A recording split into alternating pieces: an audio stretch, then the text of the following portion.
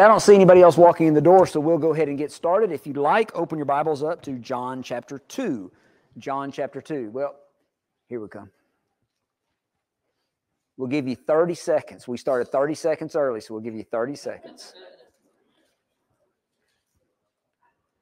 John chapter 2. So Jesus has begun his earthly ministry. Does anybody have any idea about how old Jesus is? About 30 years old.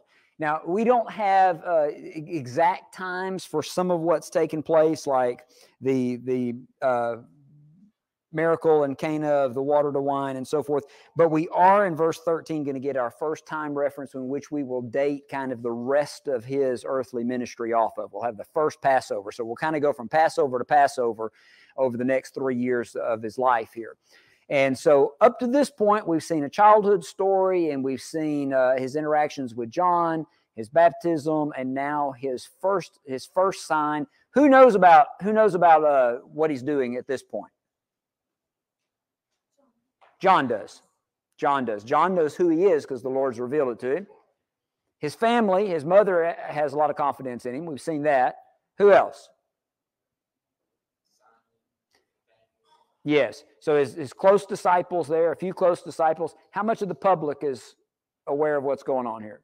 Maybe a few servants at a wedding. Maybe a few servants at a wedding. Other than that, it has mostly been word spreading about from 30 years ago about, hey, there's been messages from God, John the Baptist, his work, and so forth. So Jesus hasn't become the limelight, been spotlighted yet. He's about to be spotlighted as we get further into this. So we're ready for verse 12. I don't think, did we talk about verse 12 last time? We didn't. Okay, verse 12. So where does he go after the wedding in Cana? All right, yes, okay, I didn't mean for that to take off, but Cana was right there, and Capernaum is going to be right here on the northwest shore of the Sea of Galilee. How long does he stay there right now? Yeah, not many days. So it's just a temporary visit there, and then he's going to leave there, and we'll see him in verse 13 at the Passover in Jerusalem. And so he's going there for the feast. What time of year is the Passover? Spring, yeah. March to April, middle of March to middle of April, somewhere in there. Their calendar is different than ours, so it's going to fluctuate some, but you're looking at spring. It's going to be close to around when Easter is for us. And so it's the spring of the year. He goes to Jerusalem, and he goes to the temple. And what does he see in the temple? Yes, he goes to the temple, and here they have a marketplace set up where they're selling oxen and sheep and doves and money changers, doing business, the New King James says. Okay, what are they doing with oxen, sheep, and doves there in the temple? Yes. Okay. So this is not. It's not like they're just having spices and egg McMuffins that they're selling there or whatever. They're selling things that have to do with the temple worship. And by the way, the law talked about that. If you were making a long trip, it's very difficult to bring your sacrifices with you. So when you got to Jerusalem, you could buy your sacrifices there. And of course, if you're going to buy them and you're using a currency from way off, you would need to exchange your money to be able to do that. So all of these things would be good and lawful when it comes to for the sacrifices. So the law made provisions for that, even said something about this. But Jesus is not happy. He's not happy with what he sees. Why is he not happy with what he sees?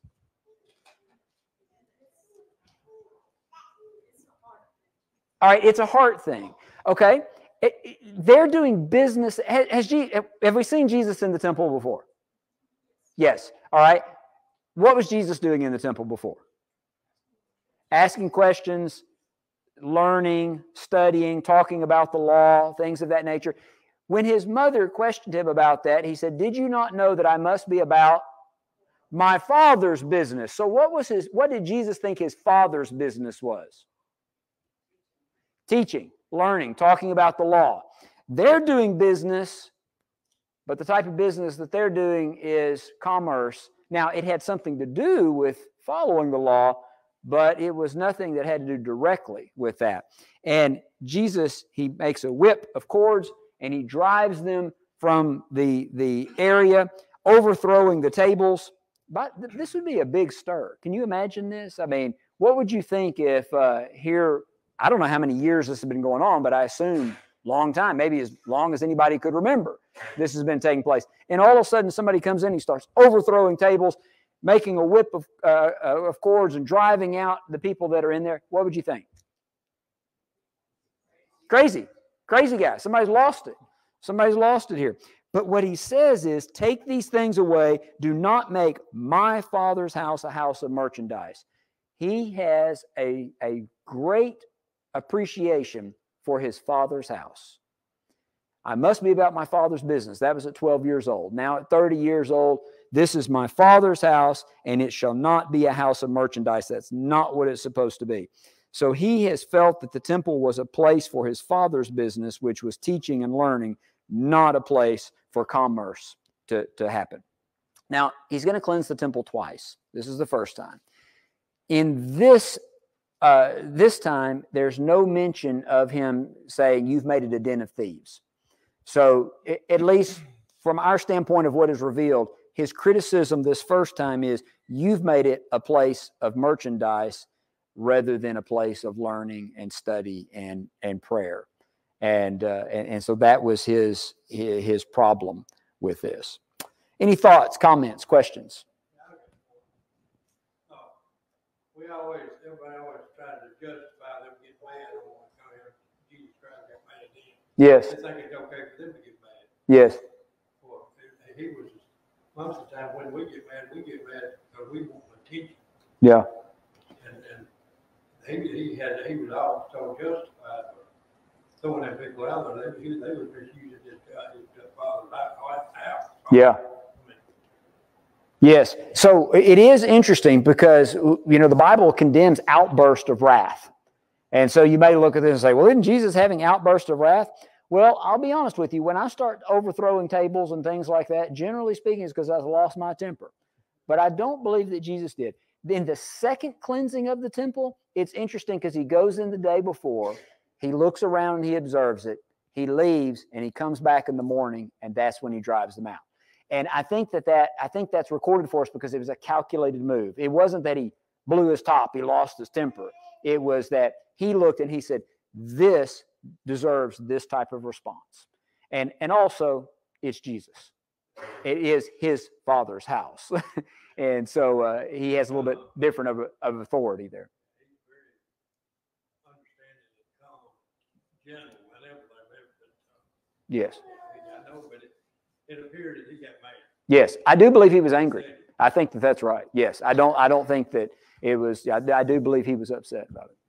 So, thinking about that, you mentioned this earlier, but I was thinking of this a little bit ago. This is not the first time you've seen this. Right. Yeah, he's 30 now. I'm sure he came every year. Yes. He said, why is he waiting? Well, I wonder if it has to do with verse 4. So back into verse 4, and this is what we talked about last time, but he ends up saying, my hour has not yet come. Yes. And I wonder if we're reaching the point now where it's like, okay, we're about to start taking some action. And I wonder if this is, in some ways, kind of how he's starting off a little bit. And again, the message is you need to be, you need to be zealous for God's work and not for money. Right. You need to have your priorities right. I just wonder if there's a connection there. I wonder if these stories are placed back to back.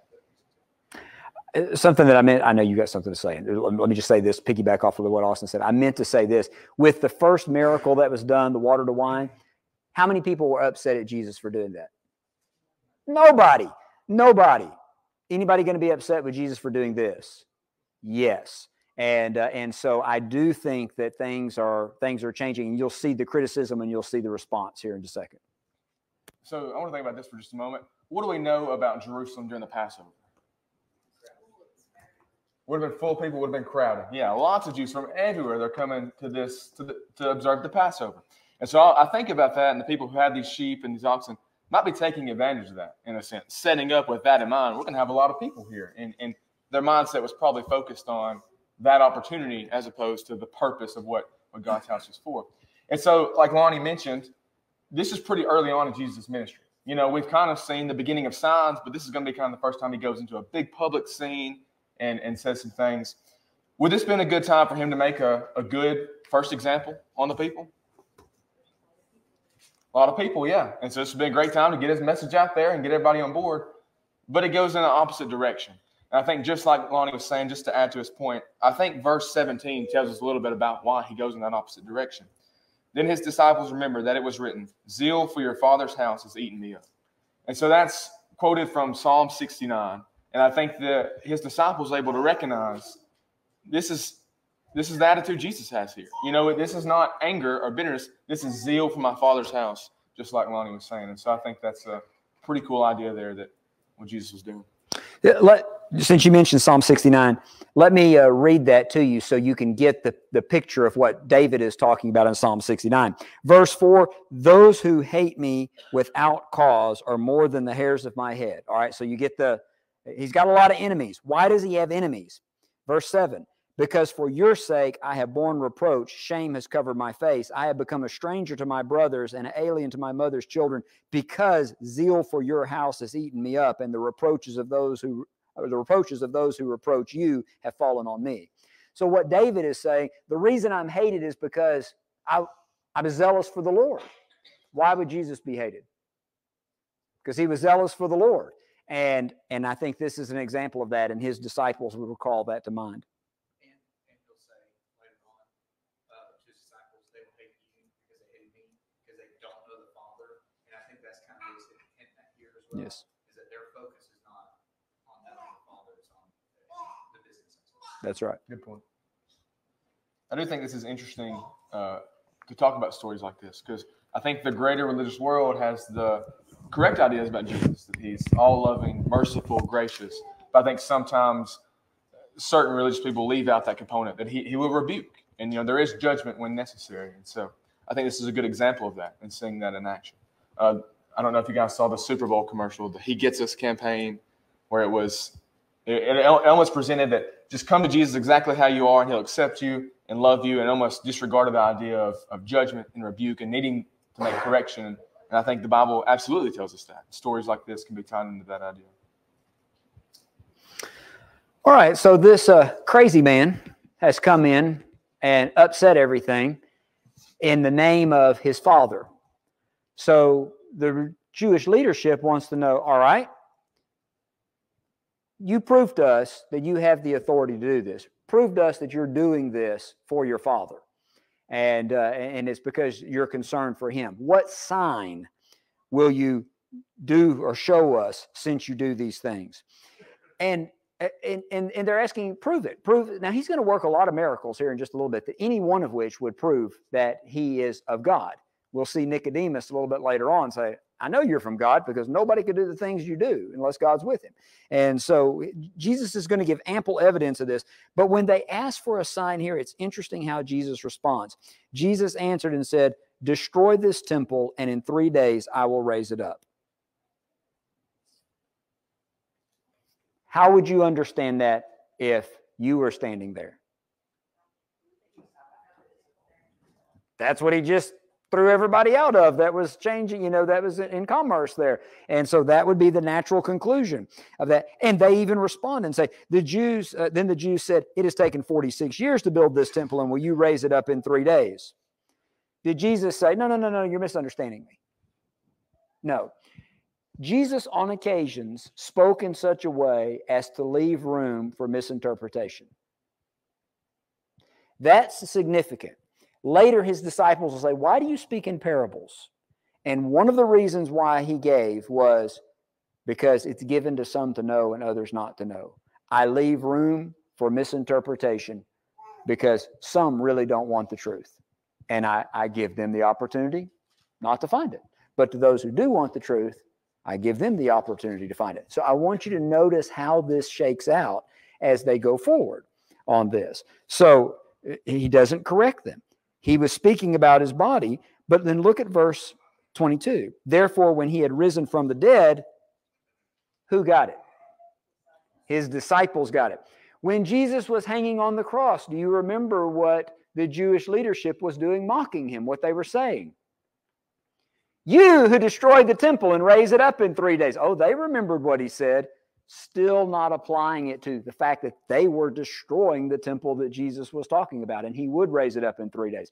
But his disciples remembered that, and they understood. And so here's one of those examples where Jesus spoke in such a way where those whose heart was not looking for truth would totally misunderstand it, and those who were looking for truth would understand it.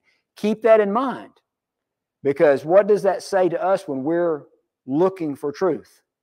We better examine what? We better examine our heart and make sure that we are really sincere in that, because I believe that Jesus spoke, and I believe the scriptures are written in such a way where if a person is not looking for the truth, they will believe a lie.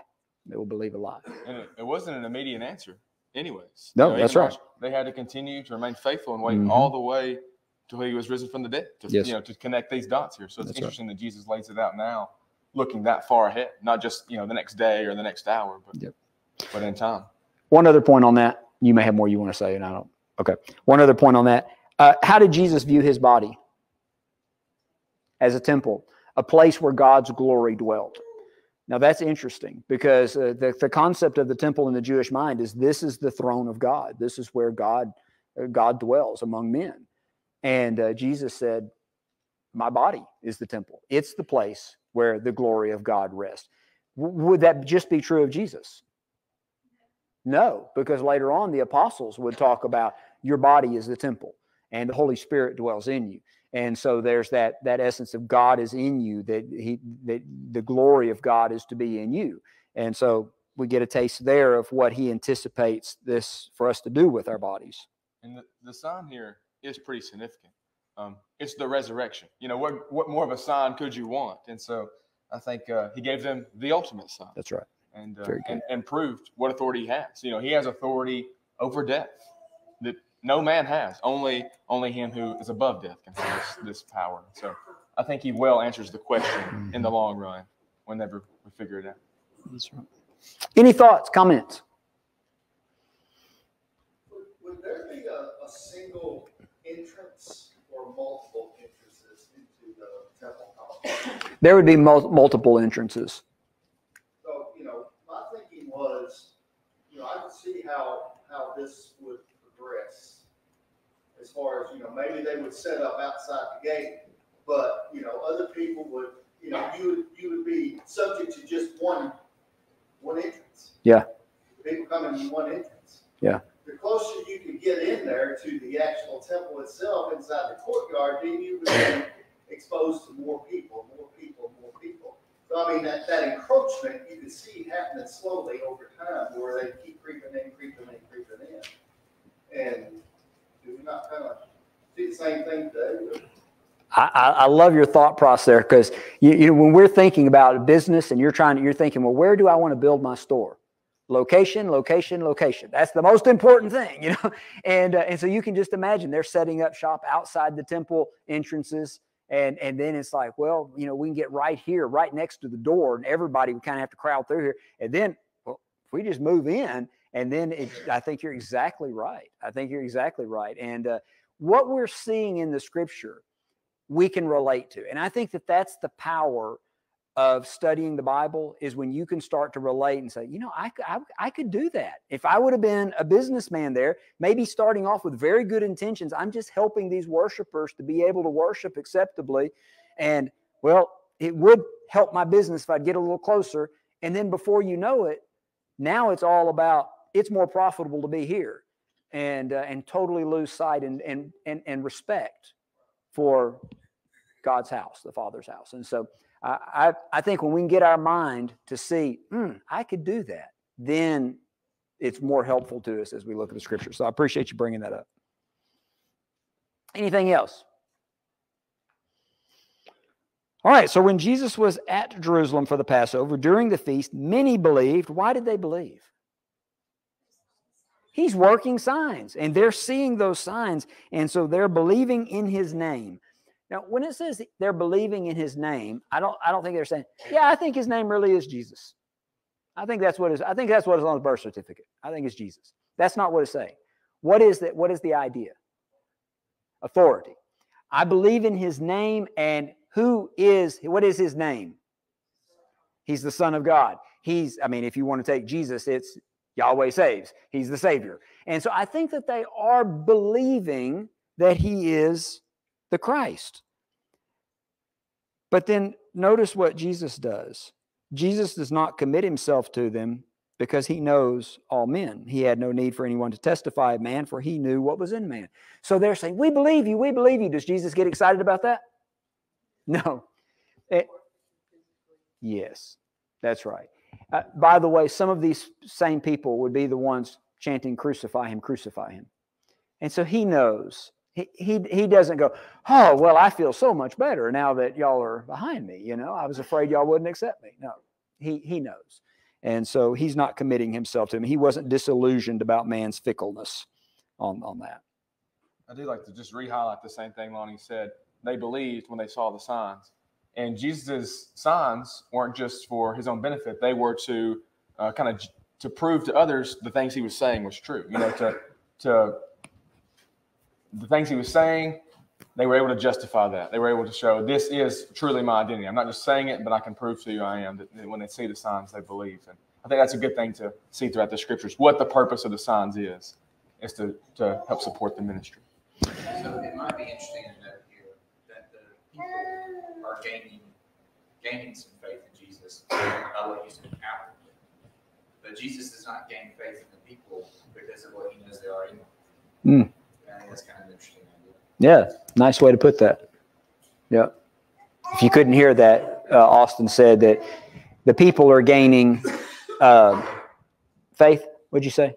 Yeah, gaining faith in Jesus because of what he's doing outwardly. Jesus is not gaining confidence in the people because of what he knows is going on inwardly in them. And so I think you said it better than that. But anyway, I think chapter 3 is going to give us an example of this. So the people are believing in him because they see the signs, but Jesus is not having confidence because he knows that their faith is not very deep. You notice, I liked the connection here. Verse 25, he knew what was in man. And then what does the next verse say? There was a man. And so let's just look inside and see what's going on with men here. And so we're introduced to a Pharisee named Nicodemus. And what is Nicodemus? He's a ruler of the Jews. He's a Pharisee and he is a ruler of the Jews. And so in a sense, he represents the Jews. And I think that that's right. As we look at the belief that the Jews have in Jesus, I think Nicodemus kind of personifies that. And he kind of shows that forth. So he comes to Jesus by night and said, Rabbi, we know that you are a teacher come from God, for no one can do these signs unless God is with him. So he sees the signs. He believes that he is a teacher come from God because nobody could do these signs. So he's got this level of belief because he's seen of the signs there. And what does he call Jesus? Rabbi, which means teacher. And we believe you're a teacher come from God on this. I want to make a point here, and I want to be careful with it, but I do think there's some significance in it. When did Nicodemus come to Jesus? By night. Now, I don't know exactly why John put that in there. And if John just put it this one time, I don't even think it would catch my attention. I think I would look at it as incidental detail that's given there. But the 3 times that John mentions Nicodemus, every time he mentions he's the one who came by night. And something that Jesus says here in this statement may connect with that. And so I point that out. I don't want to make too big of a deal out of it. I don't want to speculate a whole lot about it, but it is interesting that John mentions that 3 times about Nicodemus, that Nicodemus was the one that came at night. So he comes to Jesus and he says, we believe you're a teacher come from God because you couldn't do these things unless God was with you. And then Jesus just like bulldozes him here by saying, I say unto you most assuredly, unless one is born again, he cannot see the kingdom of God. Okay, I wasn't expecting that. Exactly what does that mean? Nicodemus is a ruler of the Jews. I think that he typifies the way the Jews are thinking. The Jews thought of the kingdom belonging to who? To the Jews, to a physical descendant of Abraham. And Jesus says, yeah, you're a physical descendant of Abraham, but I'm telling you, you have to be born again if you're going to enter the kingdom. And so Nicodemus is chewing on this a little bit. And he said, how can a man be born when he's old? Can he enter a second time into his mother's womb? I think he knows that's impossible. He's saying, I'm not quite sure what you're saying here, though. Explain this a little bit more. What do you mean by that? And so Jesus said, assuredly, I say to you, unless one is born of water and the Spirit, he cannot enter the kingdom of God. That which is born of flesh is flesh, and that which is born of spirit is spirit. And so what I'm telling you is being born of Abraham's seed is not enough to enter the kingdom of God. You have to be born of water and the Spirit. What do you understand water to be here? Baptism? Would that make sense at this point? Why would it make sense? John, what has John been preaching? For the kingdom of heaven is at hand. Well, what do we need to do? You need to be baptized for repentance. Jesus comes preaching. What's his message? Repent, for the kingdom of heaven is at hand. Well, what do I need to do? What was Jesus and his disciples doing? They were baptizing. And so I do think that makes sense even at this. You have to be born of water, but water and the Spirit. The whole purpose of that repentance was a change in spirit, a change in thinking, a change in mind. And so there needs to be a change in you. Just being a physical descendant of Abraham is not enough. There has to be a deep-seated change in you where your spirit changes. Only then can you enter the kingdom of God, because you've got to be born of spirit, because the kingdom is spiritual. And you've got to be spiritual. You have thoughts on any of that? Talking about, you must be born again, a new birth. It reminds me of passages like Ephesians 4, starting in verse 20. But that is not the way you learn Christ, assuming that you have heard about him and were taught in him, as the truth is in Jesus, to put off your old self, which belongs to your former manner of life and is corrupt through deceitful desires, and to be renewed in the spirit of your minds, and to put on the new self, created after the likeness of God in true righteousness and holiness. So I think that's a passage that may help explain, what does it look like to be born of water and born of the Spirit? Well, here's kind of an example we maybe see later in the New Testament. It's a change, a renewing of your mind, and basically becoming a new man once you get to that point. So it reminds me of passages like that. Yeah. And God had prophesied this. Back in Ezekiel, God made the point that the Jews who had been unfaithful to him, he said, I will take you from among the nations. I'm in Ezekiel 36 and verse 24, just in case you want to know. I will take you from among the nations and gather you out of all the countries, and I will bring you to your own land. And then I will sprinkle clean water on you, and you shall be clean, and I will cleanse you from all the filthiness of your idols. And I will give you a new heart and put a new spirit within you. And I will take the heart of stone out of you, of your flesh, and give you a heart of flesh. I will put my spirit within you and cause you to walk in my statutes, and you will keep my judgments to do them. And then you shall dwell in the land that I gave to your fathers, and you shall be my people, and I will be your God.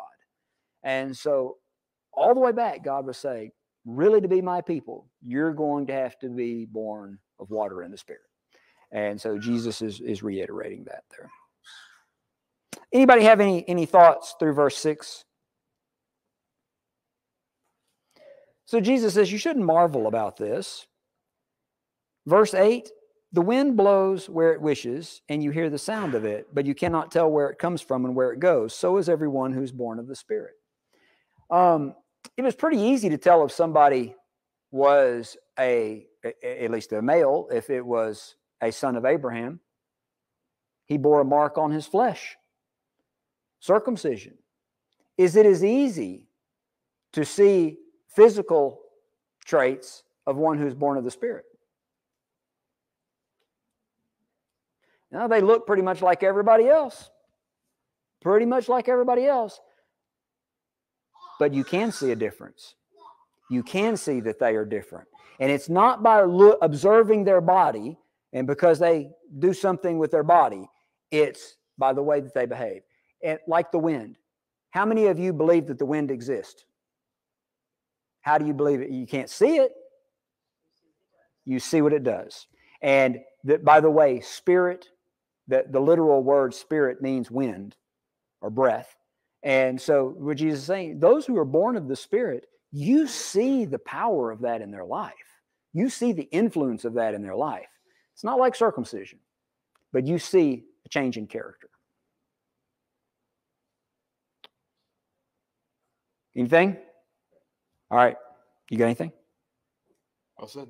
Verse 9. Nicodemus answered and said, how can these things be? So how is it that all of this takes place? If God's plan is not just for somebody who's the physical seed of Abraham to inherit the kingdom of God, well, then how is God going to bring about people entering the kingdom? And how does that all work? Verse 10. Jesus answered and said to him, are you a teacher of Israel and do not know these things? By the way, remember what Nicodemus said to him? We know you're a teacher come from God. Well, what kind of teacher? Well, a rabbi. You know, you're a rabbi. Is he just a rabbi? Is he a rabbi like Nicodemus is a rabbi and a teacher? No. And so Jesus kind of puts this out. How are you one who leads God's people and you don't understand this? Most assuredly, I say to you, we speak what we know and testify what we have seen, and you do not receive our witness. Okay, it's him and Nicodemus having a conversation, and Jesus says, we, but is he talking about himself and Nicodemus? No, because he contrasts that with you. So who's he talking about? Yes. You are a teacher come from God. We, more than just a teacher that comes from God. This is God. This is part of the Godhead. And so we speak what we know and testify what we have seen, and you do not receive our witness. If I have told you earthly things and you do not believe, how will you believe if I tell you heavenly things? So how is this all going to work? That people become, they're born again spiritually and they're renewed spiritually to be part of this kingdom. Well, I'm not sure you're ready to understand this yet. But here we go. No one has ascended to heaven, but he who came down from heaven, that is the Son of Man who is in heaven. As Moses lifted up the serpent in the wilderness, even so the Son of Man must be lifted up, that whoever believes in him should not perish, but have eternal life. For God so loved the world that he gave his only begotten Son, that whoever believes in him should not perish, but have everlasting life. For God did not send his Son into the world to condemn the world, but that the world through him might be saved. He who believes in him is not condemned, but he who does not believe is already condemned because he did not believe in the name of the only begotten Son of God. How is God going to bring about a renewed spirit where people can be in his kingdom? What's the plan? How is this all going to come to pass? He's going to have to die. That's right. God's only begotten Son is going to have to be a sacrifice to atone for man's sin. Who else had an only begotten Son that they offered up as a sacrifice? Yeah. I think that using that phrase, only begotten Son, in this context should key up in Nicodemus's mind. Oh, our father Abraham. He did that. But it wasn't for the atonement of mankind, but Jesus would be. So Jesus uses an example from the Old Testament here. Moses lifted up a serpent in the wilderness. Even so, the Son of Man must be lifted up. Can somebody tell me that story that Jesus is referencing? Everybody's being bitten by snakes. And what's happening to them? They're dying. So they come crying to Moses. Moses goes to God.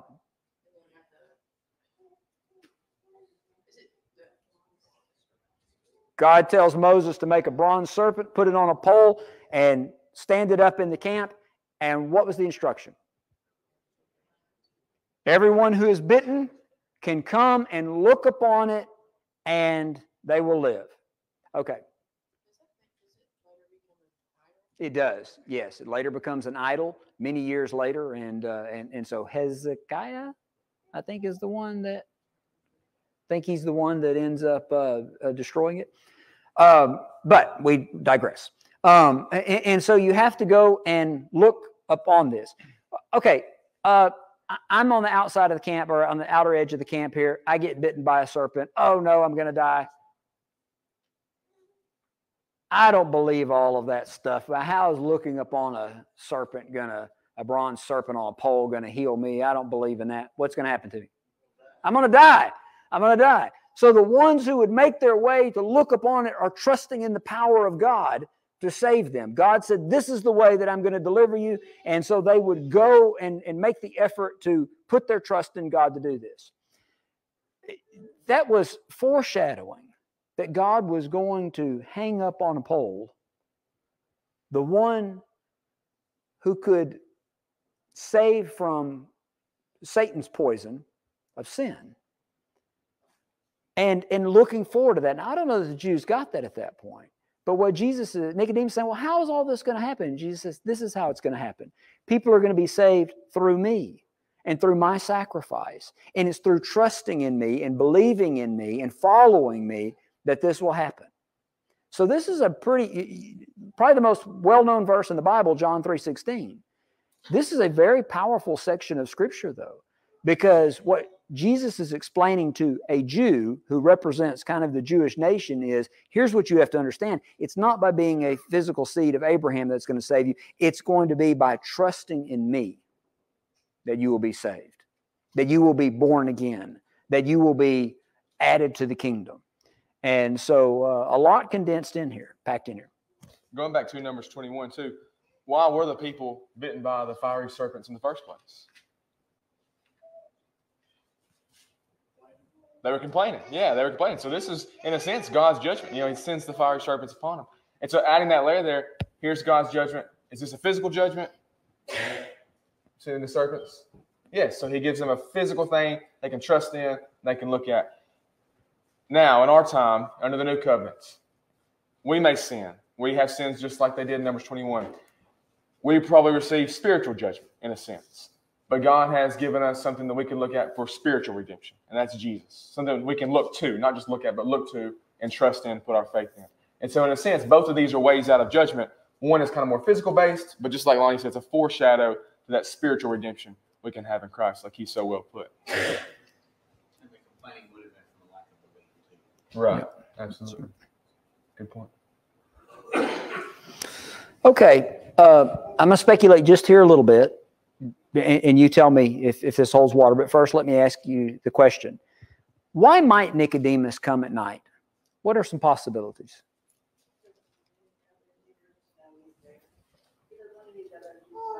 Yes. So he's kind of ashamed to be seen with Jesus. Jesus has already rocked the boat with the cleansing of the temple. And by the way, Nicodemus, he's part of the Sanhedrin Council. He's an important leader of the Jews.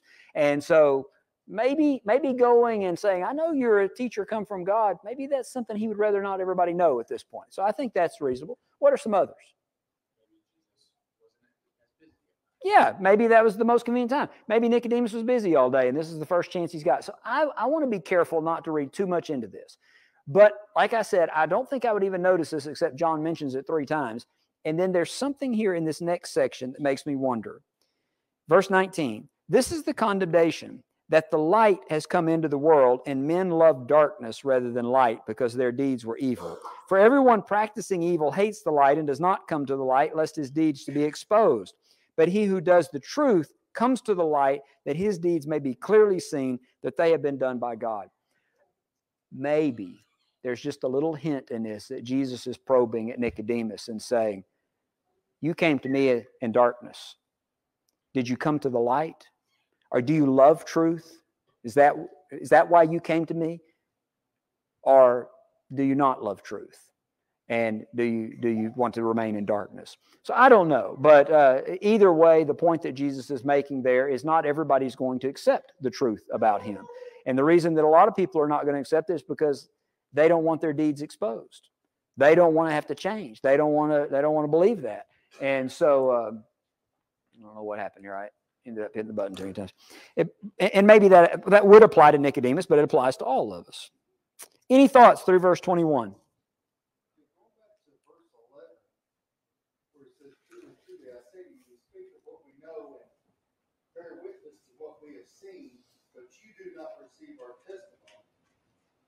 I got a footnote on that word, you, which says it's plural. Or not just isolating him, but all those yes. that will not believe. Right. Believe. And I think that's what he's saying. He's indicating to Nicodemus at this point, in this part of the conversation, you're an unbeliever. Yeah. You're trying to figure me out. Yes. Right now, you're an unbeliever. It seems like he becomes a believer later. Yeah. But at this point, he's not. Yeah. I think that. So he believes in the signs, but a believer and really who Jesus is and what Jesus is going to do. Not there yet. And I think that represents the Jews. That's the reason Jesus is not committing himself to them, is because that's where the Jews are at as a whole as well. Very good. Very good. Just when Jesus says in verse 17 that he wasn't sent to condemn the world. It's kind of interesting because he didn't come to condemn, and you can find other places where it says he came to save. But we know that he came to unite people, like the Jews and the Gentiles and all. But he also came to divide, right? You said? Yes. So even though he didn't come to condemn, Condemnation is a result of him, because people are going to reject him. And they condemn themselves in that. That's not the purpose that Jesus came. Jesus came to be a savior, but people wouldn't accept that savior. The purpose of the bronze serpent was to save you. Yes. So people didn't have to go. If they didn't, they would be condemned. Right. So Yeah. it is still a dividing line. Right. So that his purpose is not to condemn. Yes. well, I'm saying that and people might just get so focused on that they think, okay, he didn't come to condemn, so he's not going to condemn anybody. But that's not what it's saying. It's people will be condemned because, like I said, so their choice. Mm-hmm. That's not why he came. Yes. That's right. Simeon's words when he was filled with the Spirit, that he'll be responsible for the rise and the fall of many. Mm-hmm. But when hearts are revealed, and so I think that plays into it. It's the heart's response to that leads to that he wants our hearts to respond positively. So he doesn't have to condemn, but He'll say later too, I didn't come to bring peace, but a sword. Yes. true. That's right. Father against mother, Mm-hmm. things of that nature. Which was also a natural consequence of the way people respond. Very good.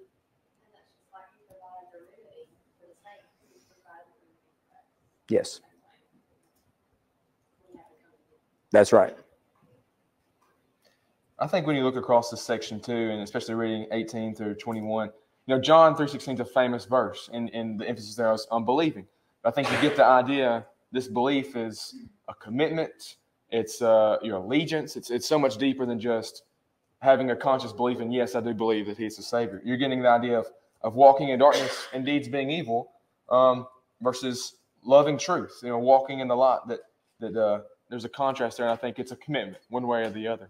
I think that's the kind of the core idea behind belief. And I think there's several places in the Bible you can look at that will help support that.